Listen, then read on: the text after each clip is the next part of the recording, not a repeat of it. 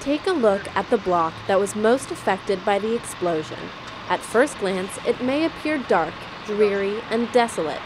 However, there's still quite a bit of hope left for the neighborhood, and a lot of color too.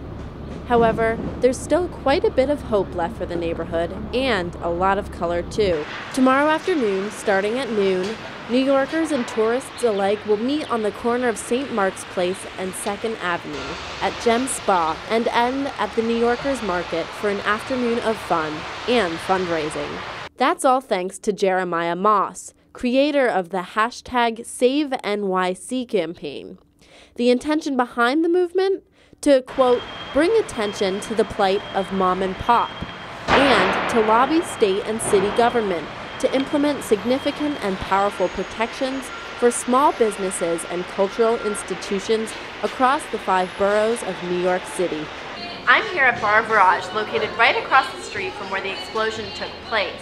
Virage is one of 8 businesses planning to participate in tomorrow's small business crawl.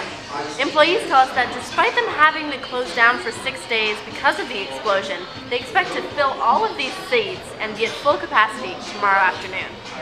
There's a chance it's probably put some sort of tension and stress on the management.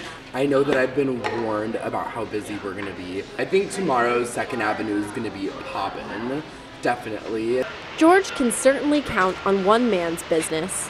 Jordy's been living in the area for over 20 years, 3 buildings behind the explosion. He's eager for tomorrow's crawl. I think it's important to support your community and support your neighbors.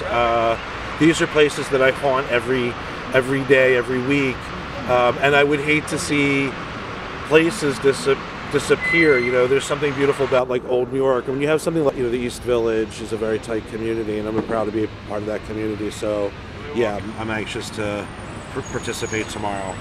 And so, if you don't have any plans for tomorrow afternoon, consider taking a stroll down 2nd Avenue and St. Mark's.